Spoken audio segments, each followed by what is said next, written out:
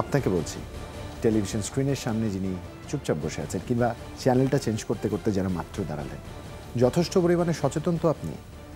হাত নিয়মিতভাবে জীবাণুমুক্ত করছেন তো? নিজের প্রতিদিনকার চলার পথে মাস্ক ব্যবহার করছেন তো? কিংবা কর্মক্ষেত্র থেকে ফিরে নিজেকে যথাসাধ্য জীবাণুমুক্ত করে পরিবারের প্রিয়জনের কাছে যাচ্ছেন তো? যদি এই দায়িত্বগুলো সুনাগরিকের মতো পালন করে থাকেন, তবে আপনার দ্বারা কেউ ক্ষতিগ্রস্ত হবে না। আর মনে রাখবেন, যদি এর ব্যত্যয় ঘটে, আপনি যেমন নিজে ঝুঁকিতে থাকবেন, একই সাথে আপনার প্রিয়জনেরা আপনার দ্বারা ঝুঁকিতে পড়তে পারেন। তাই প্রত্যেকে আহ্বান, প্রত্যেককে এতটুকুই অনুরোধ যে যেখান থেকে আমাদের দেখছেন এবং শুনছেন, সামাজিক যোগাযোগ মাধ্যমে যারা দেখছেন, এই অভ্যাসগুলো নিয়মিত অভ্যাসে পরিণত করুন। এবং এই সময় যদি মহামারীকালীন এই সময়টা যদি কোনো স্বাস্থ্য জিজ্ঞাসা জন্মেই থাকে, তবে তার উত্তর দিতে আমাদের করোনা হেল্প ডেস্কের এই আয়োজন, যেখানে জুলহা জুবাইর আপনাদের সাথে আছি। সরাসরি ফোন করতে পারেন কিংবা লিখে জানাতে পারেন আপনাদের যে কোনো স্বাস্থ্য জিজ্ঞাসা, যার উত্তর দিতে একই ধারাবাহিকতায় আজও আমাদের সাথে আছেন প্রফেসর এস এম মোস্তফা জামান, মেডিসিন ও হৃদরোগ বিশেষজ্ঞ, BS MMU।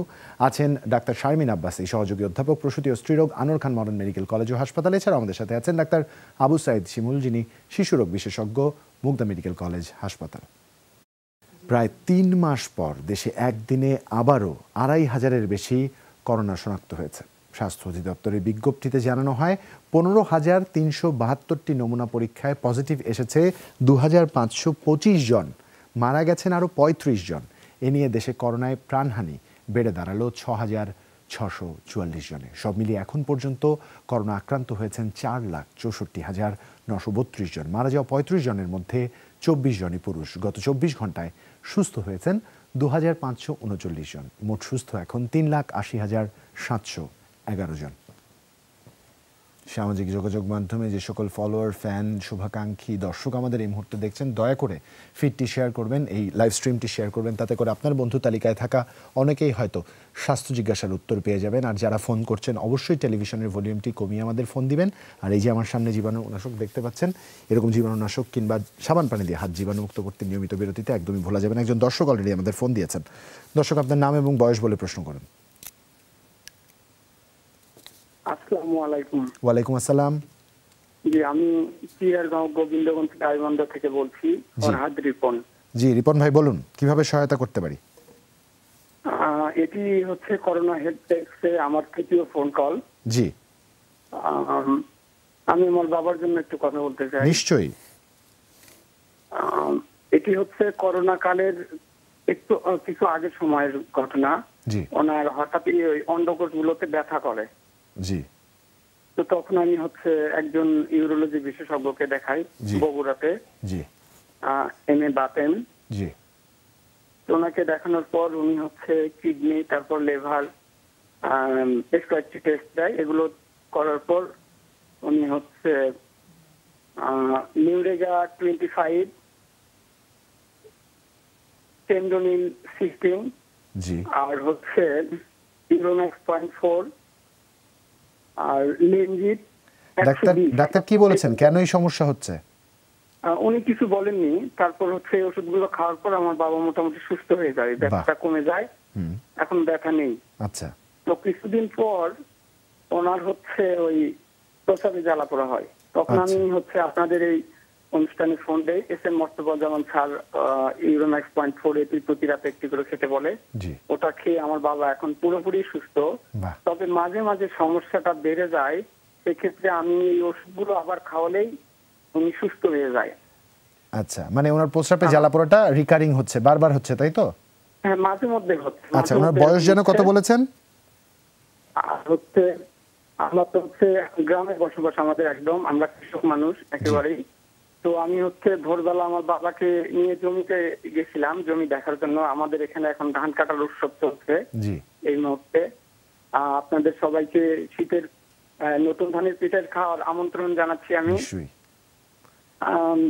আর হচ্ছে ওই যে আমি ভরে নিয়ে গেছিলাম আমার বাবাকে জমি দেখানোর জন্য, তো ওই পায়ে কুয়াশা ভরছিল। ভরার পর হচ্ছে ওই যে আমার বাবার নাকের মাংস বৃদ্ধি হয়েছে বলছিল ডাক্তারে।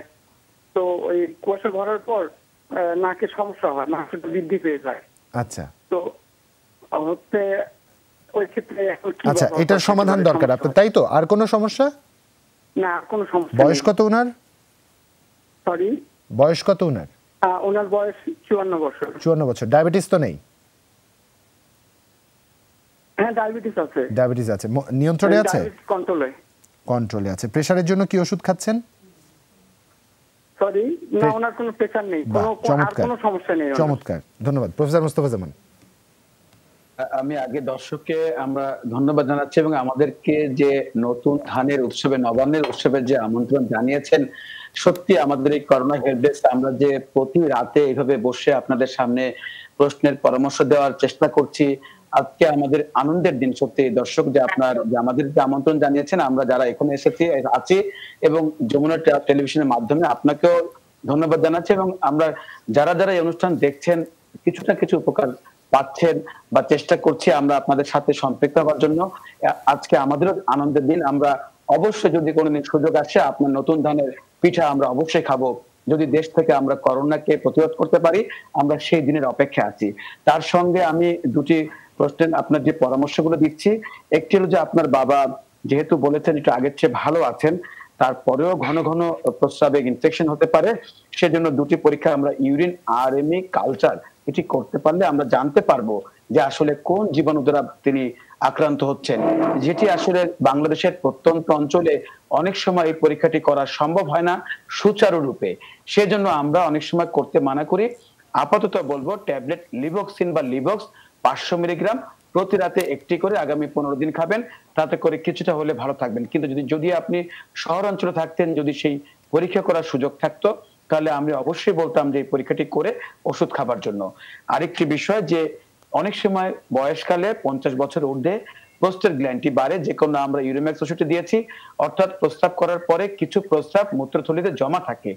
একটি আল্ট্রাসোনোগ্রাম উইথ পিভিআর করলে জানা যায় যে কতটুকু এমএল প্রস্রাব করার পর জমে থাকছে, সেটি কিন্তু আমরা আল্ট্রাসাউন্ড করে জানতে পারি। সেটিও কিন্তু অনেক সময় ঢাকার বাইরে ভালো করে পরীক্ষা করে জানা সম্ভব হয় না, সেজন্য এই পরীক্ষাটিও আমরা আপাতত দিচ্ছি না। সেজন্য বলছি ইউরিম্যাক্স যদি খেতে, ইউরিম্যাক্স ডি এই ওষুধটি খেতে পারেন, তাহলে আরেকটু উপকার বেশি পাবেন। আর নাকের যে সমস্যাটি, এটি অ্যালার্জির সাথে সম্পর্কিত। অনেক সময় এটির সাথে দেখা যায় যে একটু পলিপাস সমস্যা থাকে বা ইনফেরিয়র টার্মিনেট, নাকের যে মাংস থাকে 3 ধরনের, একটি মাংসপেশি একটু স্ফীত হয়ে যায়, এটি অ্যালার্জির সাথে বাড়তে পারে। আপাতত অনেকে আপনাকে বলবে অপারেশন করেন, আমরা বলবো অপারেশন করবেন না, একটু স্টিম নেবেন, পানি ফুটিয়ে বলক উঠলে পানির বাষ্পটি নেবেন, একটি মন্টিয়ার ট্যাবলেট 10 মিলিগ্রাম প্রতি রাতে একটি করে খাবেন। আর একটি বিষয় যে সেটি হলো যে একটি নাকে ফ্লুভেট নেজাল স্প্রে, এই ওষুধটি নিতে পারেন 2 চাপ 2 বেলা, এবং মন্টিয়ার 10 মিলিগ্রাম এটি খাবেন।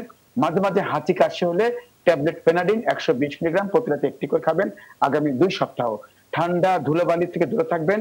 আমাদের বিশ্বাস আপনার বাবা আবার ভালো হবে, আগের চেয়ে ভালো হবে। আমাদের শুভকামনা রইল। আমরাও আপনার আমন্ত্রণ গ্রহণ করলাম, কোনো একদিন আপনার বাড়িতে উপস্থিত হয়ে আপনার নতুন ধানের পিঠা খেতে। নিশ্চয়ই প্রফেসর মোস্তফা জামান একজন কৃষকের কাছ থেকে তার নতুন ফসলের দাওয়াত নিশ্চয়ই একটা অন্যরকম আবেদন রাখে। আরেকজন দর্শক আছেন আমাদের সাথে। দর্শক, আপনার নাম এবং বয়স বলে প্রশ্ন করুন। হ্যালো, জি শুনতে পাচ্ছি, নাম এবং বয়স বলে প্রশ্ন করুন। জি, আমার প্রশ্ন হচ্ছে আমার ওয়াইফের বয়স 30 বছর। আপনার কি নাম? আমার নাম খায়রুল ভাই। জি বলুন। জি, আমার ওয়াইফের বয়স 30। জি জি, উনি প্রেগনেন্ট 6 মাসের মতো। আচ্ছা। জি, আর ওনার সমস্যা হচ্ছে প্রেসার কত থাকছে এখন? প্রেসার এখন থাকছে 200 এবং 120। কত বললেন? 200 120। এটা কতবার আপনারা চেক করেছিলেন? কয়েকবার চেক করেছিলাম। আচ্ছা, এখন কিছু ওষুধ খাচ্ছেন আর কি। ওষুধ খাচ্ছেন? কি ওষুধ খাচ্ছেন? সারডোবা খাচ্ছেন 2টা করে, 250 mg দিনে 3টা করে, 6টা করে। আচ্ছা। ফেভিস প্লাস দুপুরে একটা, আর সিকেল ডি রাতে একটা, এবং পিপিআই সকালে একটা। জি। আচ্ছা, ওষুধ খাওয়ার পরে এখন প্রেসার কত আছে ওনার? এখন 180 100। আচ্ছা, আর কি কোনো সমস্যা আছে? বিশেষত চোখে ঝাপসা দেখা, মাথা ব্যথা হওয়া, পেটের উপরে ব্যথা হওয়া বা প্রস্রাব কমে যাওয়া, এমন কিছু আছে কিনা? না ম্যাডাম, ওগুলো কোনো সমস্যা নেই। আচ্ছা, আপনাকে ধন্যবাদ প্রশ্নের জন্য। আচ্ছা, উনি যে প্রশ্নটি আমাদেরকে করলেন এই প্রশ্নের মাধ্যমে আসলে বেশ বড় একটা অংশ আজকে আমরা কিছু উত্তর দিব এবং কিছু গাইডলাইন দিব, যার মাধ্যমে আমি বলবো যে একটু অ্যাওয়ার হওয়ার বিষয় আছে। কারণ প্রেগন্যান্সি আমাদের অনেকেরই ঘরে ঘরে আছে এবং এখন অবস্থাটা এমন যে অনেকে কিন্তু একটু বয়স করে প্রেগন্যান্সি হচ্ছে ক্যারিয়ারের একটা চাপে। আমরা দেখি 26, 27, 28 বা আফটার 30, এবং ওই জায়গাগুলোতে আবার যখন করোনা যুক্ত হয় দুটো স্ট্রেস কিন্তু একসাথে আমাদের মায়েদের দেখা যাচ্ছে যে অন্য সময় থেকে ব্লাড প্রেশার এই সময় আমরা একটু বেশি পাচ্ছি। এবং আপনি সবসময় কিছু প্রশ্ন করেন জুবাইর, কি পরিবর্তন আমরা দেখছি করোনা কালের প্রেগন্যান্সিতে। এটা কিন্তু একটা বড় পরিবর্তন যে আমাদের চেম্বারে যে রোগীগুলো আসছে বা টেলিমেডিসিনের জন্য যে রোগীগুলো ফোন করে, কম্পারেটিভলি নর্মাল সময় থেকে করোনার সময় আমরা pregnancy with pressure, high pressure এই সমস্যাটা বেশি দেখছি। এখন আসলে আমাদের কি করণীয় আছে এটা ইম্পর্টেন্ট। প্রথম কথা, কিছু নিয়ম কানুন মানা is very important in here. নিয়মের মধ্যে একটা হচ্ছে পর্যাপ্ত পরিমাণ ঘুম। একজন প্রেগন্যান্ট মাকে 8 থেকে 10 ঘন্টা ঘুমাতে দিতে হবে, যার কোনো বিকল্প নেই, প্রথম কথা। সেকেন্ড কথা, লেস স্ট্রেস।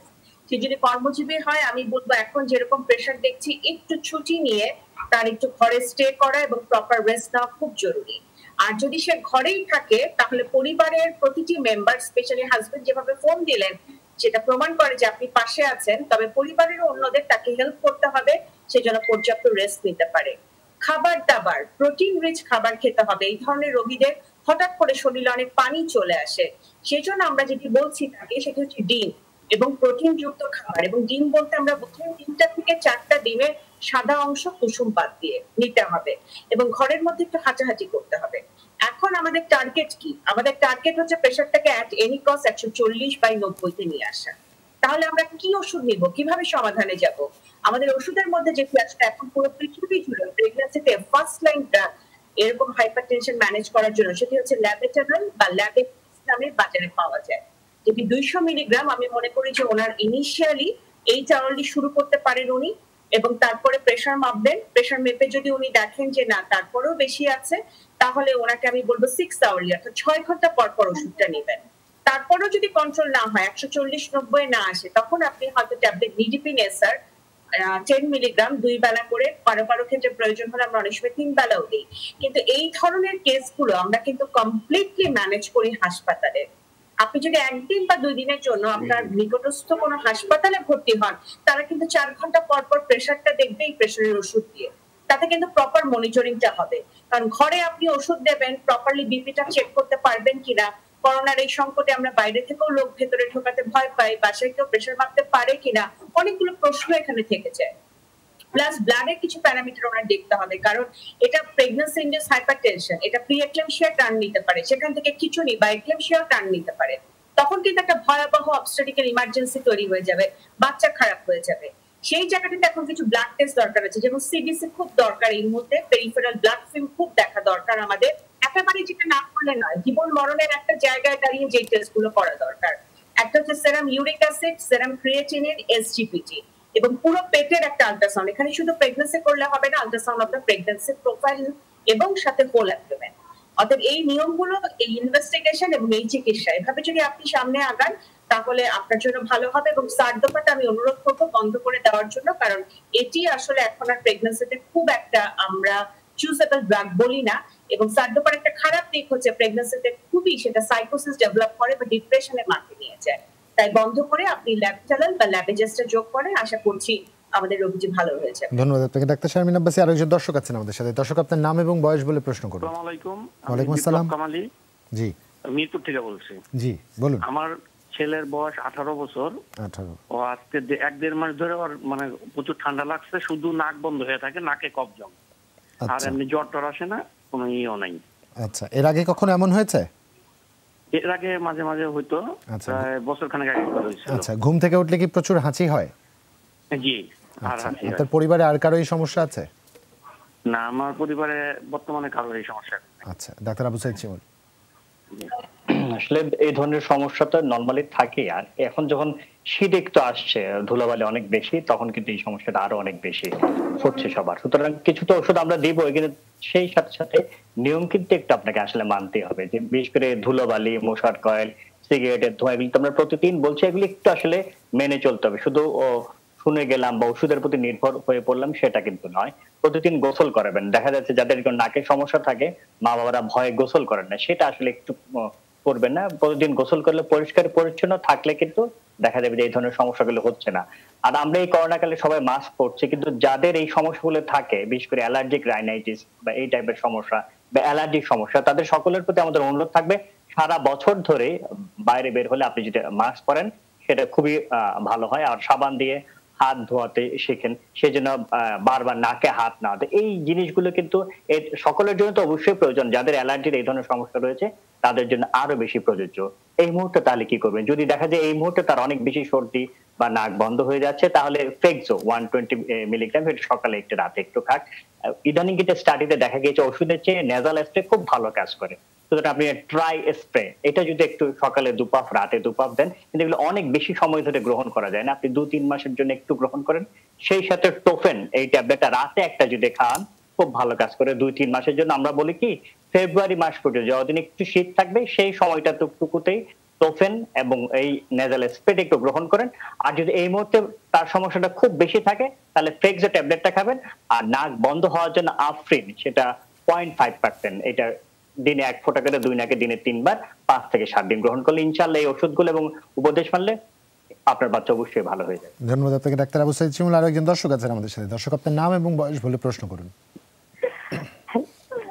হ্যালো, আসসালামু আলাইকুম। ওয়ালাইকুম আসসালাম। আমি গাজীপুর থেকে বলতেছি, আমার নাম হচ্ছে কোহিনুর। জি কোহিনুর আপা বলুন। ভাই, আমার সমস্যা হচ্ছে আমার 3টা মেয়ে বাবু, দ্বিতীয় নাম্বার মেয়েটা হওয়ার সময় আমার জ্বরে ওটা একদম কাছে এসে পড়ছে। আচ্ছা, তো এখন মনে করেন এইটার জন্য আমি কি করতে পারি? আপার কাছে ম্যাডামের কাছে প্রশ্নটা ছিল। আচ্ছা, আপনার এর আগে যে দুজন বাবু বা 3জন বাবুর কথা বললেন, এরা কি নরমাল ডেলিভারি হয়েছে নাকি সি সেকশন সিজারিয়ান হয়েছে? 3জনই নরমাল হয়েছে, কিন্তু প্রথম মেয়ের বেলা এরকম ছিল না। দ্বিতীয় মেয়ের বেলা একদম জ্বরেটা কাছে এসে পড়ছে, হাতে লাগে। এটা কি মানে অপারেশন করানোর পরে কি মানে কি বলবো, সহবাসের সময় কি কোনো সমস্যা হতে পারে? সেজন্য আমার জানা ছিল। আচ্ছা, বুঝতে পেরেছি। ডাক্তার শারমিন আব্বাসী, আপনি যদি আর কিছু জানবার থাকবেন অথবা আমরা বিরতি থেকে ফিরে এসে উত্তর দিতে চাই। আপনি কি ছেলের পাশে আরেকটু বাচ্চা নেওয়ার জন্য চিন্তা করছেন? জি, আমার 3টা মেয়েটা একটা ছেলের আশা ছিল। জি, তার মানে আপনি একটা প্রেগন্যান্সি প্ল্যান করতে চাচ্ছেন বা নেওয়া যাবে কিনা জানতে চাচ্ছেন? জি আপা, এভাবে তো বাচ্চা শুনছি নেওয়া যাবে, কিন্তু আমার জ্বরেটা মানে যখন পানি ইউজ করি তখন আমার হাতে অনুভব হয় আর কি। ঠিক আছে, এটা বুঝতে পেরেছি। কখনো তো বাইরে বের হয়ে যায়? হ্যাঁ, প্রায় কাছাকাছি এসে পড়ছে আপা। ঠিক আছে, আমরা প্রশ্নের উত্তর দেব বিরতির পর। নিশ্চয়ই। তবে দর্শকদের প্রতি একটাই আহ্বান, যারা 1জন 2জন বা 3জন কন্যা সন্তানের পরে পুত্রের আশায় কনসিভ করতে চাচ্ছেন দ্বিতীয়বার, তাদের বলতে চাই পৃথিবী কিন্তু বদলে গেছে। এখন নারী পুরুষে কোনো ভেদাভেদ নেই, সবাই এখন সবকিছু করছি আমরা। তাই খামোখা নিজের উপর নিজেদের দোষারোপ না করে বা নিজের উপর প্রেশার না দিয়ে একটু ভিন্নভাবে চিন্তা করুন, দেখবেন জীবন অনেক সহজ। ডাক্তার শারমিন আব্বাসীর কাছে চলে যেতে চাই। আমাদের একজন ফোন দিয়েছিলেন। প্রশ্নটিতে আমি কিছুটা হতাশ, কারণ যে চিন্তা থেকে প্রশ্নটি করা হয়েছে এটি আসলে পরবর্তীতে দেবে ওনাকে, এটি একটি বড় প্রশ্নের জায়গা এবং ওনার চাওয়াটির মধ্যে কারো হাত নেই, যার ফলে চাইলেও এটা সম্ভব না যে পরবর্তী প্রেগন্যান্সি যে তার ছেলে সন্তানই হবে এটি আসলে বলা যায় না। আর আপনারা জানেন যে বাংলাদেশ গভর্নমেন্টের একটি স্লোগান আছে যে 2টি সন্তানই যথেষ্ট, একটি হলে আরো ভালো। ঠিক সেই জায়গাটিতে আমি আসলে 4 নাম্বার বাচ্চা নেওয়ার ব্যাপারে কিভাবে ওনাকে কাউন্সেলিং করব এটি আমার জন্য একটু কঠিন। তারপরেও কিছু কিছু বিষয় এখানে আমি তুলে ধরতে চাই। আপনার পরের সন্তানটি মেয়ে সন্তানও হতে পারে। মেয়ে সন্তান হলে সেটা আপনার জন্য কোনো প্রবলেম হবে কিনা এটি আপনাকে প্রথমে চিন্তা করতে হবে, এবং মেয়ে সন্তান হবে এভাবে ধরে নিয়ে চিন্তা করতে হবে। তারপরে আপনি সিদ্ধান্ত নেবেন যে আপনি আসলে প্রেগন্যান্সির দিকে যাবেন কি যাবেন না। সেকেন্ড হচ্ছে যে আমাদের ছেলে সন্তান বা মেয়ে সন্তান এটি কিন্তু আমাদের যে অপর পার্টনার, আমাদের যে পুরুষ পার্টনার, তার উপরে কিন্তু পুরো অংশে নির্ভরশীল। কিন্তু তারপরেও আমরা দেখি যে আমাদের কাছে অনেক রোগী আসে, মেয়েরা নির্যাতনের শিকার হয় যে কেন তোমার বারবার মেয়ে সন্তান হচ্ছে, পুরুষ সন্তান হচ্ছে না। কিন্তু এটি পুরোপুরি 100%, 99 নয়, 100%ই নির্ভরশীল আমাদের যে পার্টনার রয়েছে, মেল পার্টনার, তার উপরে। অতএব যে মেয়েরা নির্যাতনের শিকার হচ্ছেন তাদেরকে আসলে একটু বুঝিয়ে বলতে হবে কিংবা উত্তরটি প্রপারলি দিতে হবে তাদের যে পার্টনার আছে তার কাছে, যে এখানে তার করণীয় কিছু নেই। তারপরেও আমরা দেখছি অনেক ভায়োলেন্স হোমের মধ্যে কিন্তু হয় এই ছেলে এবং মেয়ে সন্তানকে পার্থক্য করে। আরেকটি বড় প্রসঙ্গ আপনি তুলেছেন আজকে, যে মেয়েরাই তো এগিয়ে যাচ্ছে, কাজ করছে এবং দিন শেষে বৃদ্ধ বাবা মার হাতে ধরে নিয়েও কিন্তু তারা পাশে আছে। তার মানে একটি মেয়ে বলেই যে সে আসলে থাকবে না পাশে বা করতে পারবে না তা নয়। এবং মেয়েদের হাজবেন্ডরা যারা হচ্ছে তারাও খুব সচেতন এবং ভেরি স্মার্ট, তারাও কিন্তু অ্যালাউ করছে এই মেয়েগুলোকে তাদের পরিবারের পাশে দাঁড়ানোর জন্য। এখন জরায়ু নিচে নেমে গেছে মনে হচ্ছে, হাতে লাগছে, এই কমপ্লিকেশনের জায়গায় কেন প্রেগন্যান্সি নিতে হবে এটি চিন্তা করুন। দ্বিতীয় হচ্ছে, যদি নিতেই হয় তাহলে একজন চিকিৎসকের কাছে আসুন, আমরা একটু হাত দিয়ে পরীক্ষা করে দেখবো এটি কত অংশে নেমে গেছে, যে নেক্সট টাইম কি নরমাল ডেলিভারি অ্যালাউ করা যাবে কিনা, নাকি ডেলিভারি অ্যালাউ করলে পুরো জরায়ু একেবারে বাইরে বের হয়ে যাবে, এটা তো একটা সিরিয়াস ইস্যু। অথবা আপনি প্রেগন্যান্সি যে ভাগটা সেটা নিতে পারবেন কিনা 5 মাস 6 মাসে যখন বাচ্চাটা বড় হওয়া শুরু করবে, তখন অনেক কিন্তু হিস্ট্রি আছে যে বাচ্চা সহ জরায়ু বাইরে বের হয়ে চলে আসার চেষ্টা করে, সেটিও কিন্তু একটা কমপ্লিকেশন ইস্যু। আরেকটা হতে পারে অনেক সময় যে বাচ্চা নেওয়ার আগে কিছু সেলাই দিয়ে দিতে হয়, তারপরে আমরা অ্যালাউ করতে পারি এখন বাচ্চা নেন, নাকি আপনি ওই স্টেজে আছেন। ইট ডিপেন্ডস অন ইউ, এখন আপনার উপরে। এত কমপ্লিকেসি করে ফোর্থ প্রেগন্যান্সি নেবেন কি নেবেন না, আমি আপনার উপরে ছেড়ে দিলাম। ধন্যবাদ ডাক্তার শারমিন আব্বাসী। একই সাথে বলতেছেন ওনার 3 কন্যাকে বিয়ে দিলেই তো 3 জন রাজপুত্র ওনার বাড়ি চলে আসবে, সেক্ষেত্রে ওনার পুত্র সন্তানের চাওয়াটা হচ্ছে পূরণ হয়ে যাবে, এইভাবেও চিন্তা করতে পারে। আর একজন দর্শক আছেন আমাদের সাথে। দর্শক, আপনার নাম এবং বয়স বলে প্রশ্ন করুন। আসসালামু আলাইকুম। ওয়ালাইকুম আসসালাম। জি, আমি প্রশ্ন মোস্তফা স্যারের কাছে। আমি এই 5-6 বছর আগে একবার মাথা ঘুরে পড়ে যেতে ছিলাম, তখন পিজিতে গিয়ে আমি একটা কি নাম ভাই আপনার? আমার নাম নজরুল ইসলাম, আমার বয়স হলো 44 বছর, 62 কেজি ওজন। আচ্ছা।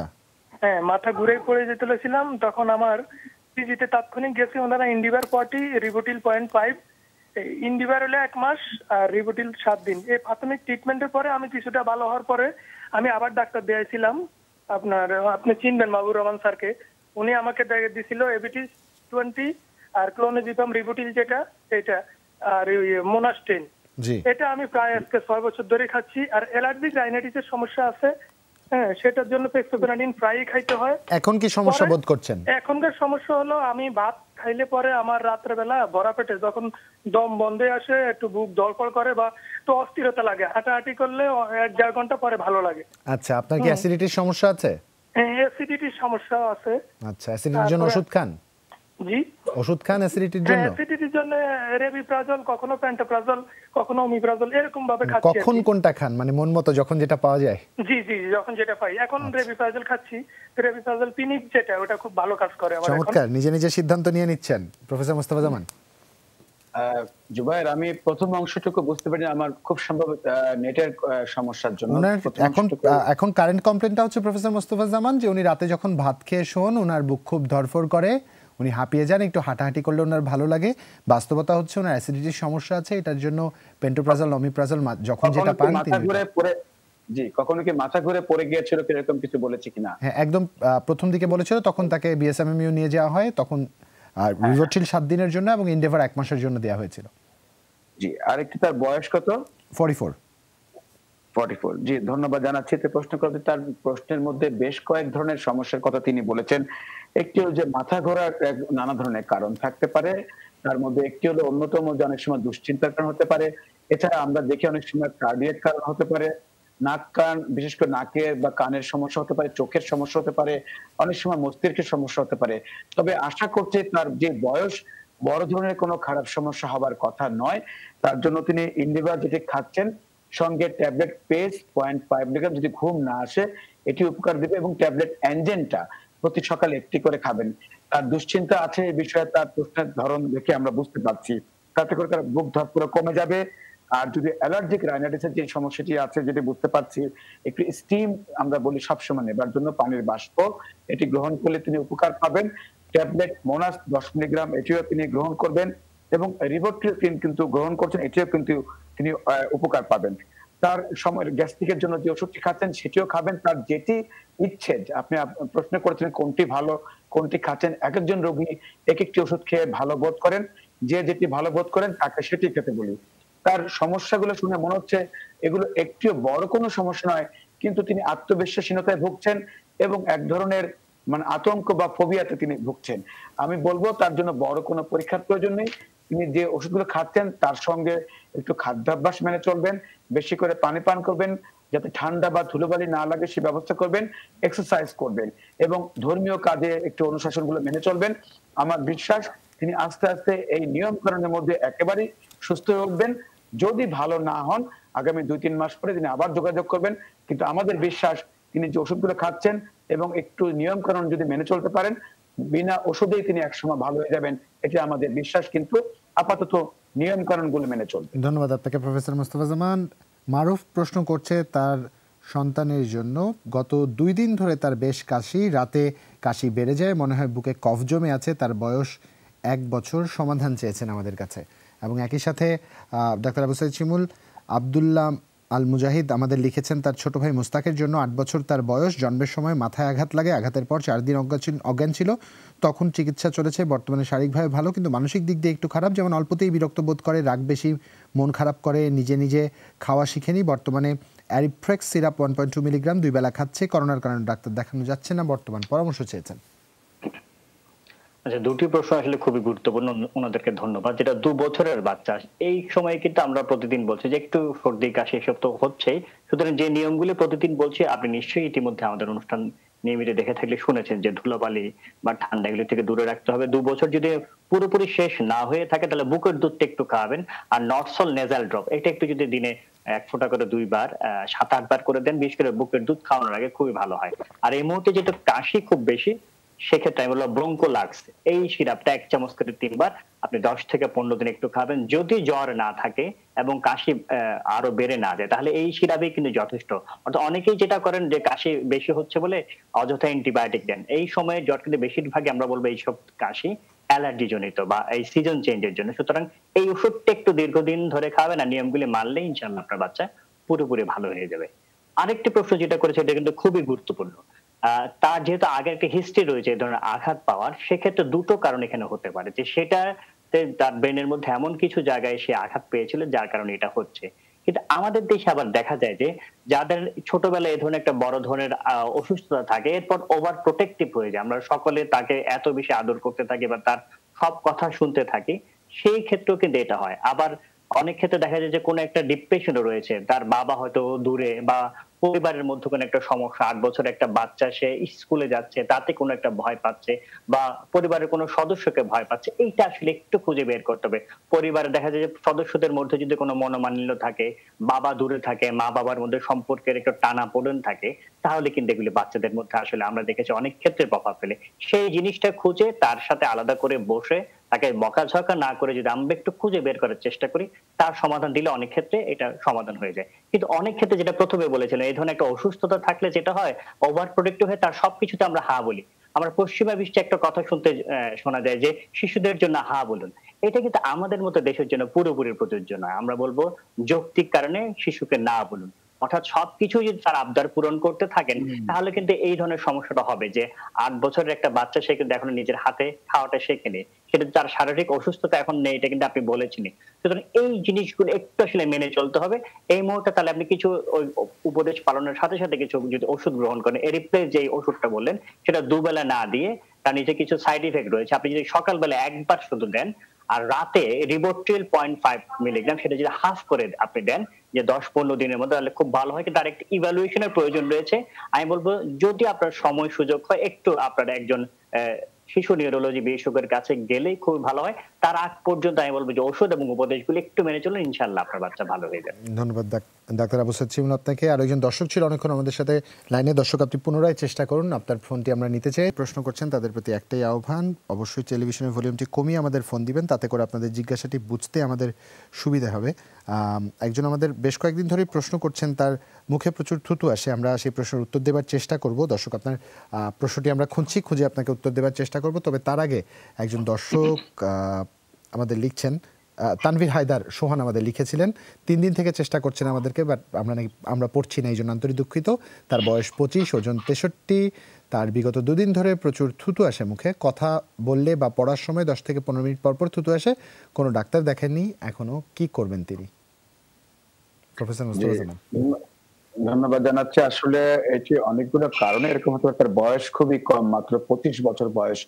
অনেক সময় আমরা বলে থাকি যে যদি কৃমি থাকে সেক্ষেত্রে কারো কারো এরকম হতে পারে, আমরা সেজন্য বলবো ট্যাবলেট সোলাস 100 মিলিগ্রাম সকালে একটি, রাতে একটি, 3 দিন এরকম 6টি বড়ি তিনি খাবেন। এটি একটি কোর্স লাগলে পরিবারের সবাইকে মিলে এই কোর্সটি করতে পারেন। আরো কিছু কিছু কারণে এরকম হতে পারে, অনেক সময় দুশ্চিন্তা বা অ্যাংজাইটি থেকে এরকম হতে পারে। আমরা সেজন্য বলি একটু বিশেষ করে পানি পান করবার জন্য, এবং অনেক সময় দেখা যায় অনেকে কথা বলার সময় একটু থুতু বেশি আসে, তাদের জন্য বলবো কি আসলে অনেক সময় আমরা একটু চুইং গাম চিবোতে বলি, সেক্ষেত্রে কিছুটা উপকার পাবেন। এবং যেহেতু এই সময় আমরা করোনার সময় থুতু থেকে করোনা ভাইরাস ছড়ানো সংক্রমণের ঝুঁকি থাকে, অবশ্যই মাস্ক ব্যবহার করবেন এবং একটু দূরত্ব থেকে কথা বলবেন। আরো কিছু বিষয় হতে পারে, যেমন কারো কারো ক্ষেত্রে পেটের সমস্যা থেকে হতে পারে। আমরা বলবো যাদের পেটের সমস্যা থেকে হতে পারে একটু ঝাল মশলা বা তেলযুক্ত খাবার পরিহার করবার জন্য, এগুলো খুবই কাজে দিবে। আরেকটি বিষয় যে যদি মুখে কোনো সমস্যা থেকে থাকে, সেক্ষেত্রে ওরাল অন মাউথ ওয়াশ এইটি যদি ব্যবহার করে থাকেন, মুখে দুর্গন্ধ থাকলে তাতেও উপকার হয়। এবং একটু নিয়মিত যদি ডেন্টাল কোন যাদের ক্যারিজ থাকে, একটু নিয়মিত সেই ডেন্টাল ডাক্তারের পরামর্শ নিয়ে সেই চিকিৎসা নিতে পারেন, সেক্ষেত্রে উপকার পাবেন। তবে অনেকের আমরা দেখি যে শুধু দুশ্চিন্তা থেকে এরকম হয়, যদি মনের আত্মবিশ্বাস বাড়াতে পারেন এবং আমরা বলবো যে স্বাস্থ্যসম্মত জীবনযাপন করতে পারেন, সুষম খাদ্য খেতে পারেন এবং ব্রিদিং এক্সারসাইজ করতে পারেন, তাহলে কিন্তু আপনি এই সমস্যা থেকে রেহাই পেতে পারেন। একটু বেশি করে পানি পান করবেন, তাহলে তিনি উপকার পাবেন।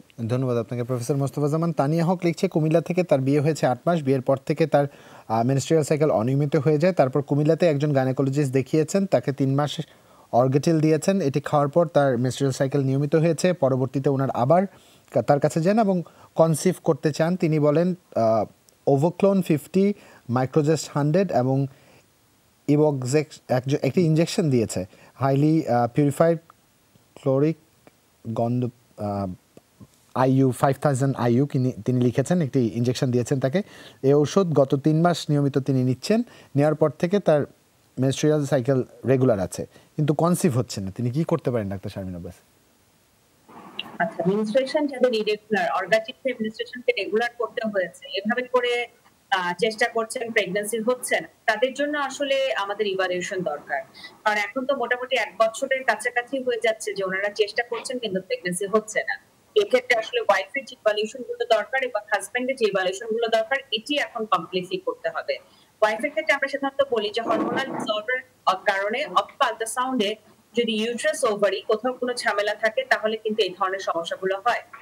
আপনি সিম্পল একটা সেরাম টিএসএইচ, প্রোল্যাকটিন আর ওজিটিজি, 3টা ব্লাড টেস্ট করেন, একটা টিবিএস করেন, ট্রান্সভেজাইনাল সোনোগ্রাফি করলে মোটামুটি কিন্তু কারণটা বের হয়ে যাবে। কারণ অর্গানটিল খাবো, মাসিক রেগুলার হবে, অর্গানটিল বন্ধ করবো, মাসিক ইরেগুলার হবে, এভাবে আসলে ট্রিটমেন্ট লং টার্ম দেওয়া সম্ভব না এবং আপনারও নেওয়া উচিত না। অনেক সময় মেইন পার্টনারের কারণে কিন্তু আমরা দেখি প্রেগন্যান্সি হয় না। ওনার বয়স কত আমরা জানি না, আপনার বয়সটা আপনি উল্লেখ করেছেন, কিন্তু ওনার ক্ষেত্রে আমরা বলি যে একটা সেরাম টিএসএইচ এবং ব্লাড সুগার লেভেলটা দেখার বিষয় আছে, সিমেন অ্যানালাইসিসে সিমেনে কোনো প্রবলেম আছে কিনা দেখে নেওয়ার বিষয় আছে।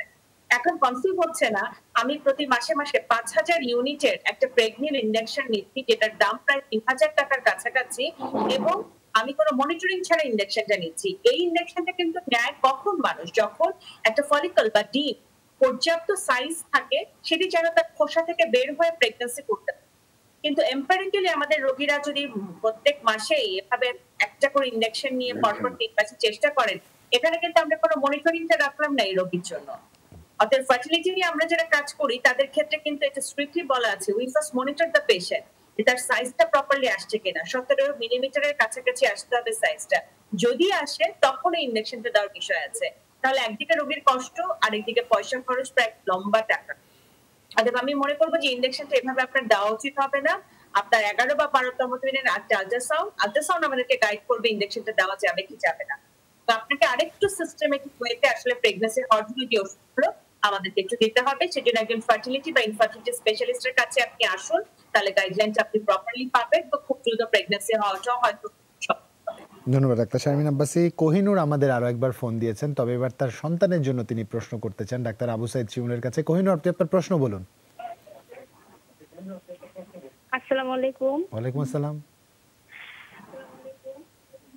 স্যার, আমার খুব নিজের কাছে খুব আনন্দিত লাগতেছে যে আজকের মধ্যে আমি 2 বার আপনাদের কাছে কল দিতে পারছি। আপনি আরেকজনকে প্রশ্ন করার সুযোগ দেননি, বলুন এবার। স্যার, আমি তো নিজে খুব আনন্দিত আপনাদের কাছে কল দিতে পেরে। আমি ভোর 5টার অনুষ্ঠানটা দেখি এবং রাত্রেও দেখি স্যার, সেজন্য আপনাদেরকে very very thank you sir. জি, এখন প্রশ্ন করুন। স্যার আমার প্রশ্ন হচ্ছে আমার তৃতীয় নম্বর বেবিটা, ওর বয়স হচ্ছে 4 মাস। কি নাম তো ওর? ওর কিছুদিন ধরে ঠান্ডা, তো ওকে আমি খাওয়াচ্ছিলাম লিবক্স সিরাপটা খাওয়াচ্ছি আর হচ্ছে অ্যালার্টন, কিন্তু স্যার ঠান্ডাটা কমতেছে না। আচ্ছা, এই সিরাপটা যে খাওয়াচ্ছেন কেউ কোনো ডাক্তার খাওয়াতে বলেছে না আগের দুজনকে ডাক্তার দিয়েছিল তাই তৃতীয় জনের উপর আপনি ডাক্তারি করে ফেলেছেন? জি না স্যার, ওরকম কিছু না। আমাদের গ্রামের বাড়ি তো কুমিল্লা, তো কুমিল্লার ওইখানেই সরকারি হসপিটালে দেখাইছিলাম, ওই ডাক্তার দিয়েছিল। আচ্ছা যাক, ধন্যবাদ। এখন ওর কি বুক গড়গড় করে আর ঠান্ডা লেগে আছে তাই তো? স্যার গড়গড়টা কমে গেছে কিন্তু এখন ঠান্ডাটা আছে। আচ্ছা, ওটাও ভালো হয়ে যাবে। ডাক্তার আবু সাইদ শিমুল, ওর কি আসলে এই সময় কাশি আছে নাকি নাক দিয়ে পানি পড়ছে, কোনটা? ওনার স্যার এমনি হালকা কাশি আছে আর নাকে দিয়েও পানি পড়তেছে। আচ্ছা আচ্ছা, আমরা উত্তরটা দিচ্ছি। প্রথমে একটা কথা বলে নিতে চাই যে কোহিনূর উনি ফোন করেছেন যে খুবই আসলে সৌভাগ্যবতী একজন মানুষ। আমি ঠিক করেছি এরপরে কোনো যদি লটারি হয় ওনার হাত দিয়ে উঠাবো, ওনার হাত দিয়ে উঠালে ওটা আমরা পাওয়ার সম্ভাবনা অনেক বেশি থাকবে। যাই হোক, যেটা বলছে 4 মাসের বাচ্চার কিন্তু আসলে এত ওষুধের প্রয়োজন হয় না। আমরা যদি শুধু বুকের দুধ খাওয়াবেন তাহলে কিন্তু তার রোগ প্রতিরোধ ক্ষমতা বাড়বে এবং দেখা যাবে তার এই ধরনের সমস্যাগুলো হবে না। আর এই সময় যেটা একটু আসলে সিজন চেঞ্জ হচ্ছে, দেখছি শীত আসছে, ঢাকার বাইরে তো আরো অনেক বেশি শীত, সেজন্য এই কাশিগুলো একটু বেশি দিন থাকছে। আসলে আমরা এই অনুষ্ঠানের শুরুতে একটা উত্তরে বলেছিলাম যে বেশি দিন কাশি থাকা মানে তার নিউমোনিয়া হয়ে যাবে বা তার কোনো অ্যান্টিবায়োটিক লাগবে, তা কিন্তু না। আপনি যেটা করবেন এই মুহূর্তে ব্রোডিল এই সিরাপটা যদি একটু খাওয়ান, এই বয়সে আপনি 2 ml করে যদি একটু খাওয়ান, সেটা যদি দিনে 3 বার 10 থেকে 15 দিন একটু খাওয়ালেই চলবে। আর অ্যালাট্রল চেয়ে এই সময় দেখা যায় যে নাকে পানি পড়ার জন্য এন্টিস্টা এই সিরাপটা খুব ভালো কাজ করে, সেটাও 1.5 ml করে 3 বার আপনি 10 থেকে 15 দিন খাওয়ান। আর নাক যদি খুব বেশি বন্ধ থাকে তাহলে নর্সল নেজাল ড্রপ, সেটা 1 ফোঁটা করে 2 বার 7-8 বার প্রতিবার দুধ খাওয়ানোর আগে যদি একটু খাওয়ান, এই জিনিসগুলো গ্রহণ করলে এবং উপদেশগুলো মানে চললে ইনশাআল্লাহ পুরোপুরি ভালো হয়ে যাবে। ধন্যবাদ আপনাকে ডাক্তার আবু সাইদ শিমুল। আপনি লটারি তোলাবার কথা বলেছেন, ওনার হাজবেন্ডও হয়তো সেই চেষ্টাটা করছেন যে চতুর্থ জন যাতে ছেলে সন্তান হয়। যাই হোক, সানজিদ আহমেদ নিশিদ আমাদের লিখছেন, বলেছেন তার বাবার জন্য, বাবার বয়স 55 বছর, ওজন 75 কেজি, হাঁটার সময় এবং সিঁড়ি দিয়ে উপরে ওঠার সময় হাঁপিয়ে যায়, ডান পায়ে ভর দিয়ে সিঁড়ি দিয়ে উপরে উঠতে হয়, এই জন্য এখন পর্যন্ত কোনো ডাক্তার দেখাননি, ডায়াবেটিস নেই, প্রেশার স্বাভাবিক, কি করা উচিত পরামর্শ চাইছেন প্রফেসর মোস্তফা জামান। আমি সঞ্জিতকে ধন্যবাদ বাবার জন্য প্রশ্ন করাতে, এবং আমরা বলবো যে যেহেতু আমরা সব সময় বলছি যে হার্টের রোগের কিছু উপসর্গ আছে, যারা একটু হাঁটতে গেলে বুকের চাপ হয়, ভার হয়, অথবা সিঁড়ি ভেঙে উঠতে গেলে কষ্ট হয়, তাদেরকে আমরা হৃদরোগের কিছু পরীক্ষা করতে বলি, যেমন একটি ইসিজি করতে বলি, ইকোকার্ডিওগ্রাফি করতে বলি। যদি তিনি সমর্থ হন একটি ট্রেডমিল টেস্ট বা ইটিটি করতে বলি, তাহলে কিন্তু তিনি জানতে পারবেন তার হার্টের কোনো সমস্যা আছে কিনা। কারণ আমরা আজকালকার দিনে আসলে যেহেতু ডায়াবেটিস নেই এবং রক্তচাপ স্বাভাবিক আছে, নিশ্চিত না হয়ে কোনো হার্টের ওষুধ দিতে চাচ্ছি না। তবে যদি তার এই মুহূর্তে বেশি সমস্যা হয়, ট্যাবলেট নিডোকার্ড 2.6 এটি সকালে একটি রাত্রে একটি খাবেন, ট্যাবলেট ইকোস্প্রিন এটি 75 মিলিগ্রাম প্রতি দুপুরে একটি করে খাবেন। এই দুটি ওষুধ খেতে থাকবেন এবং গ্যাস্ট্রিকের ওষুধ অবশ্যই খাবেন। তারপরে যে পরীক্ষাগুলো বললাম সঙ্গে একটু লিপিড প্রোফাইল করতে পারলে করে তিনি সাক্ষাতে কোনো চিকিৎসকের পরামর্শ নেবেন। আরেকটি বিষয়, যদি দেখেন যে পায়ের কোনো সমস্যার জন্য হাঁটতে না পারেন, সেক্ষেত্রে পায়ের জন্য একটি ব্যথানাশক ওষুধ বা সিম্পল প্যারাসিটামল খেতে পারেন। আশা করছি তিনি এই পরীক্ষাগুলো করে আমাদের জানাতে পারলে আমরা নিশ্চিত হতে পারবো এবং হৃদরোগ আছে কিনা সেটি জেনেই তাকে ওষুধ দেওয়া উচিত হবে বলে আমি মনে করি। ধন্যবাদ প্রফেসর মোস্তফা জামান। মরিয়ম খাতুন লিখছেন ফলো আপ হিসেবে, তিনি শেরপুর থেকে, মরিয়ম বয়স 32, ওজন 54, বিয়ের 4 বছর, সন্তান হচ্ছে না, বিএসএমইউতে দেখিয়েছেন, সেখানে স্বামী স্ত্রী দুজনেই টেস্ট করেছেন, টেস্ট করার পর তার টিএসএইচ আসে 13.7 এবং সিমেন অ্যানালাইসিস সব দুজনের বাকি সব কিছু নর্মাল আসে। থাইরক্স 50 মিলিগ্রাম একটি করে 4 মাস খাওয়ার পর গত 15/10/2020 তারিখে টেস্ট টিএসএইচ 7.39 আসে এবং 17/10/20 ডাক্তার শারমিন আব্বাসী আপনি পরামর্শ দিয়েছেন থাইরক্স 50 দিনে প্রতিদিন 2টা করে 1 মাস খাওয়ার, এবং আজকের পরীক্ষায় তার টিএসএইচ 0.14 এসেছে। আপনাকে ধন্যবাদ জানিয়েছেন এবং বাচ্চা হওয়ার জন্য এখন করণীয় কি জানতে চেয়েছেন, থাইরক্স কি খাওয়ার প্রয়োজন আছে কিনা তাও জানতে চেয়েছেন। বিশাল থ্যাংক ইউ দিয়েছেন আপনাকে ডাক্তার শারমিন আব্বাসী। থাইরক্সে যেটা হলো এখন ডোজটা আমরা কমিয়ে নেব, এখন আমরা 25 মাইক্রোগ্রাম একটা করে খাবো, যেহেতু আমাদের মোটামুটি নরমাল লেভেল হয়েও একটু নিচুর দিকে নেমে গেছে। অতএব এটি হচ্ছে আমাদের থাইরক্সের ব্যাপারের ম্যানেজমেন্টটা, এবং তারপরে আমরা আবার 2 মাস পরে আবারও টিএসএইচ লেভেলটা করে দেখবো কি অবস্থা, ঠিক আছে কিনা। আমরা আশা করছি ঠিক থাকবে। আর যেহেতু এখন সমস্যার সমাধান হয়ে গেছে, আমরা বলবো যে 3 মাস স্পন্টেনিয়াসলি চেষ্টা করেন, যদি মাসিক রেগুলার থাকে এখানে কোনো সমস্যা নেই। বাট মাসিক যদি ইরেগুলার হয় তখন আবার ইরেগুলার যে কারণ খুঁজতে হবে যে পিসিও অথবা অন্য কোনো প্রোডাক্টিভ লেভেল হাই আছে কিনা। আর সবচেয়ে বড় ব্যাপার যে এখন প্রেগন্যান্সি হওয়ার জন্য 3 মাস পরেও যদি না হয় তাহলে বিএসএম এর মধ্যে ইনফার্টিলিটি সেন্টার খুবই ভালো, বাংলাদেশের একটা উন্নত সেন্টার আমরা বলবো। সেখানে যে কিন্তু আপনি প্রেগন্যান্সি হওয়ার যে চিকিৎসাগুলো, ওষুধ, ইনজেকশন, এর ফর্মুলা বা প্রোটোকলটা আছে সেটা নিয়ে এসে আপনার চিকিৎসাকে আপনি এগিয়ে নিতে পারবেন। এক্ষেত্রে আর কোনো সমস্যা নেই। ধন্যবাদ ডাক্তার শারমিন আব্বাসী। 30 সেকেন্ড সময় আছে আমাদের হাতে। আমার ছেলের বয়স 4 মাস 13 দিন। আমার না, নূর জান্নাতে লিখছেন। আজ দিয়ে 4 দিন ওর আমাশয় হয়েছে, দিনে 3 থেকে 4 বার পটি করছে, ওর পটির রং সবুজ, ফেনা ফেনা টক গন্ধ রয়েছে, পরামর্শ চেয়েছে এবং এই সময় মায়ের খাবার কেমন হওয়া উচিত ডাক্তার আবু সাঈদ শিমুল তাও জানতে চেয়েছেন, তবে 30 সেকেন্ড। আচ্ছা, মায়ের খাবার একদমই স্বাভাবিক থাকবে, কারণ মায়ের খাবারের সাথে বাচ্চার এই ধরনের পটি হওয়ার কোনো সম্পর্ক নেই। আর এখানে দুটো বিষয়, একটা যদি শুধু বুকের দুধ খেয়ে থাকে তাহলে এই ধরনের সবুজ পায়খানা হওয়ার জন্য কোনো চিকিৎসা লাগবে না। জিঙ্ক সিরাপটা 1/2 চামচ করে প্রতিদিন একবার 10 দিন খাওয়াতে পারে। যদি সে ফর্মুলা খায় তাহলে কিন্তু মনে রাখতে হবে যে এটা অবশ্যই আমাশয়। সেই ক্ষেত্রে সিপ্রোসিন এই সিরাপটা 1.5 ml করে দিনে 2 বার 7 থেকে 10 দিন খাবে এবং সাথে সাথে প্রতিবার পায়খানা হওয়ার পরে 5 থেকে 10 চামচ একটু স্যালাইন খাবে। তাতেই আমরা আশা করি বাচ্চা পুরোপুরি ভালো হয়ে যাবে। অসংখ্য ধন্যবাদ ডাক্তার আবু সাঈদ শিমুল। দুঃখিত আপনাকে 30 সেকেন্ডে প্রতিদিন আমার শেষে বেঁধে দিতে হয়।